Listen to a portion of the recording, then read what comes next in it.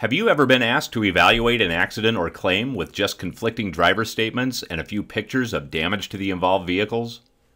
There's got to be more information somewhere. Well, there is more information. Information that can provide insight into the rest of the story. Technology has evolved that makes obtaining that information possible.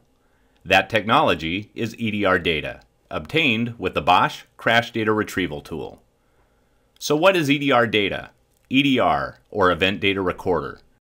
It's a function that exists primarily within airbag control modules installed in motor vehicles to record technical vehicle and occupant information for a brief period of time before, during, and after a crash. So what information is contained in an EDR? Most late model vehicles on the road today contain at least 5 seconds of pre-crash data that includes vehicle speed, delta V, brake status, throttle position, steering input, seatbelt status, occupant detection, and more. So how do you get this data? And how can you use it in your accident or claim evaluation? EDR data is obtained using the Bosch Crash Data Retrieval Tool. EDR data can be accessed and imaged through the vehicle's DLC port or by connecting directly to the airbag control module. It should be noted that the Bosch CDR tool does not and cannot alter, erase, or manipulate the data in any way. It simply images or copies the data from the EDR and generates a report containing the data. Let's take a closer look at how EDR data can shed light on the rest of the story in a typical accident or claim evaluation.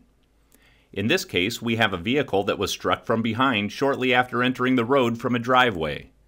The speed limit on this roadway is 35 miles per hour. The driver of the gold van said he was exiting a driveway and was making a left turn onto the main roadway. There were no vehicles approaching in either direction when he started his turning movement. He said he traveled a short distance and came to a complete stop at a red signal light. Seconds later, he was struck from behind by the gray car. The driver of the gray car said he was traveling along the main roadway at a speed of 30 to 35 miles per hour. The gold van suddenly pulled out of the driveway directly in front of him. He applied his brakes but was unable to avoid running into the back of the van. All you have are those statements and pictures of damage to the vehicles. Using traditional accident reconstruction methods, a reconstructionist could perform a speed from crush analysis, which may provide an impact speed range of between, say, 30 to 37 miles per hour. Remember, the speed limit is 35 miles per hour. Still have questions? There's got to be more to this story, doesn't there? EDR data can provide more information to help establish the actual cause of this collision. Using the Bosch Crash Data Retrieval Tool, EDR data was obtained from the involved vehicles. The data page for the gold van indicates it was traveling at a speed of 3 miles per hour with the brakes applied 5 seconds prior to impact.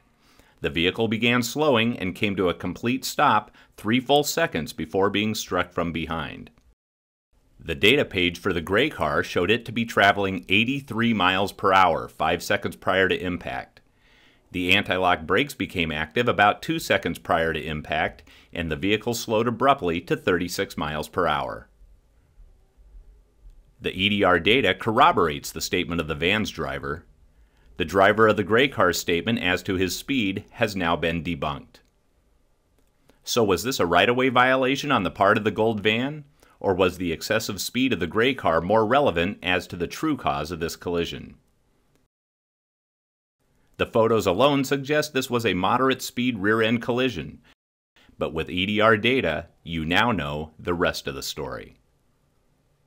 So what did this do for your accident or claim evaluation? If your client was the driver of the gold van, you could likely dispel the allegation of a right-of-way violation. If your client was the driver of the gray car, you now have more detailed information to make decisions on how to position yourself in the processing of this claim.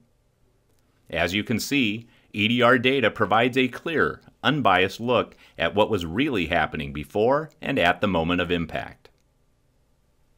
EDR data can also be used to answer questions involving who hit whom first claims, hit while unattended claims, driver and occupant seatbelt usage, presence of passengers, vehicle speed, steering and braking input, crash severity and potential for injury, and more.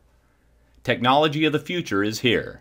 Independent market research has proven EDR data to be one of the most reliable sources of evidence for vehicle crash investigation. EDR data and the Bosch Crash Data Retrieval Tool. Are you using it? For more information on the Bosch CDR tool and the entire CDR product line, visit crashdatagroup.com.